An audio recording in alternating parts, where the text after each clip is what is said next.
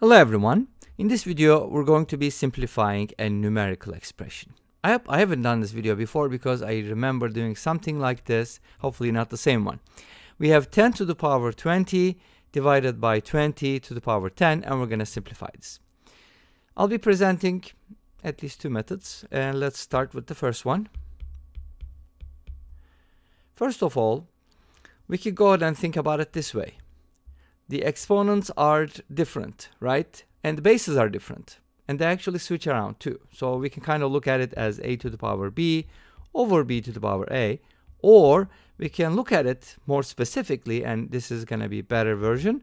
X to the power 2x divided by 2x to the power x. This is actually going to be more helpful because this allows you to kind of split it up into different things. We could probably talk about that a little later. But for my first method, I want to use the same exponents. So 10 to the power 20 is basically 10 to the power 10 squared. In other words, 10 to the 10 times 10 to the 10. So let's go ahead and replace it with that. So we start with 10 to the 20 divided by 20 to the 10. Replace the 10 to the 20 with 10 to the 10 times 10 to the 10. As you know, when we multiply two powers, we add the exponents, right? Of course, they have to have the same base. Well, these two numbers have the same base and the same exponent, which is a different story. But anyways, so numerator is that, and the denominator is going to stay the same. Now let's go ahead and put these two together and use the rule for division. How do you divide when the exponents are equal? So you have something like a to the x divided by b to the x. And as you know, we just divide the bases and the exponent will stay the same, because that's kind of like a common exponent. So this becomes 10 to the 10. By the way, we have to set this aside, right? Multiplied by, because we're multiplying 10 to the 10 by a fraction, 10 over 20 to the power 10.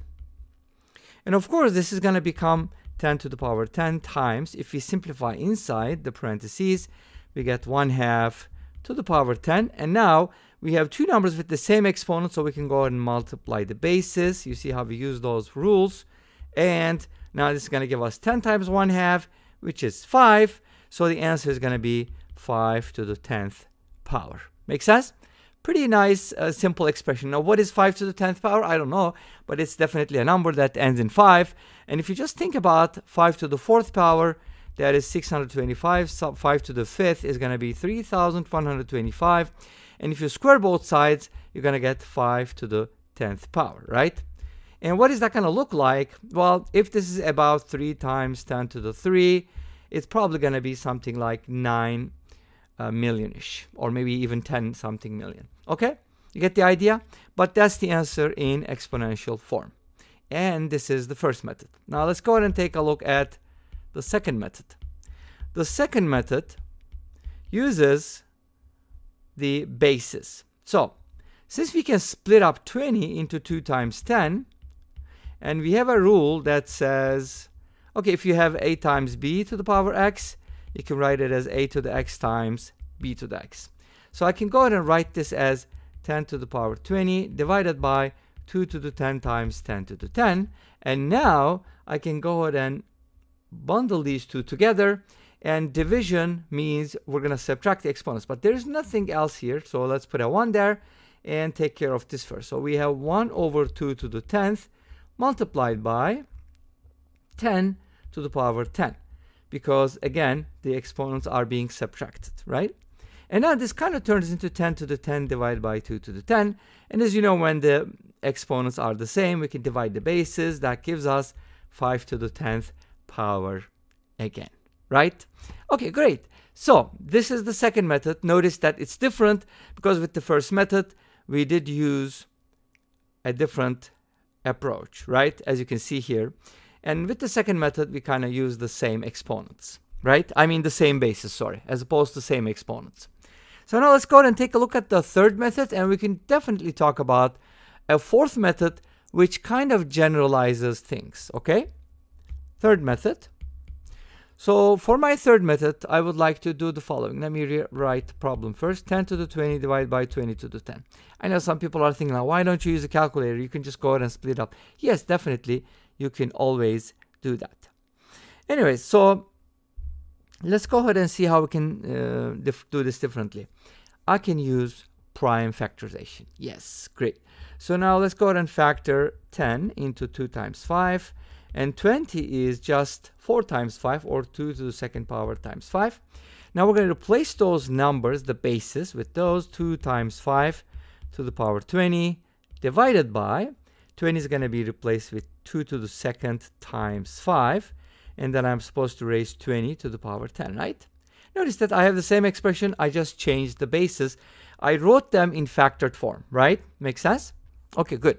Now, from here, what can we do? Again, we have the situation where we have a times b to the power x, which is a to the x, b to the x. But not only that, we also have something like a to the power x to the power y, which is a to the power xy. So we're going to write this as follows then.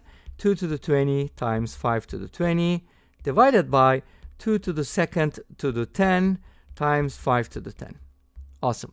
Now we're going to use the second property I just mentioned, this one, and that's going to give us 2 to the power 20 here. So you can go ahead and cancel these two out. Isn't that cool? This is definitely a different method, right?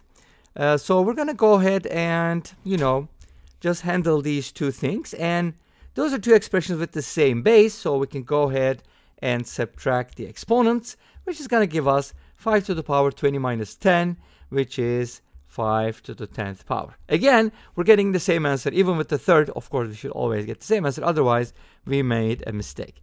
Let's go ahead and talk about the fourth method. It's kind of rare that I use 4 methods, but I think for this one, I'm going to use it. And now, this is the generalization of these kinds of problems. You've probably seen similar problems before, and I think I've done quite a few of these with different powers. Obviously, you can make up some problems like 10 to the 30 divided by 30 to the 10.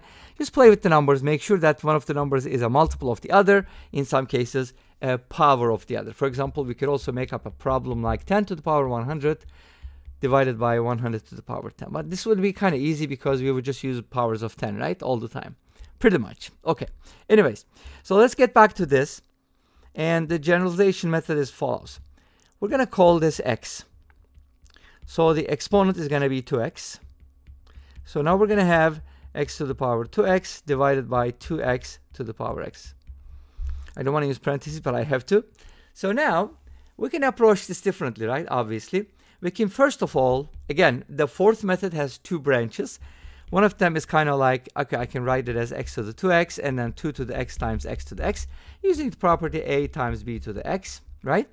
And then here, I can kind of, again, look at different things like these two. I can go to put those together. Since they have the same base, I can basically subtract and write it like this. And then eventually, I can put it in this form. And again, with x equals 10, this is going to be 5 to the 10th power again, right? Notice that? Okay. Another way to approach it, obviously, would be we have x to the 2x divided by 2x to the x. We can kind of write this as x squared over 2x, because this would be x squared to the x and 2x to the x. And now I can write as x squared over 2x, and then all of that is to the x. But x squared and x cancels out. X over 2 to the power x with x equals 10. This is 5 to the 10 again. And whatever you do, you're going to arrive at the same answer. And this brings us to the end of this video. Thank you for watching. I hope you enjoyed it. Please let me know. Don't forget to comment, like, and subscribe. I'll see you next time with another video. Until then, be safe, take care, and bye-bye.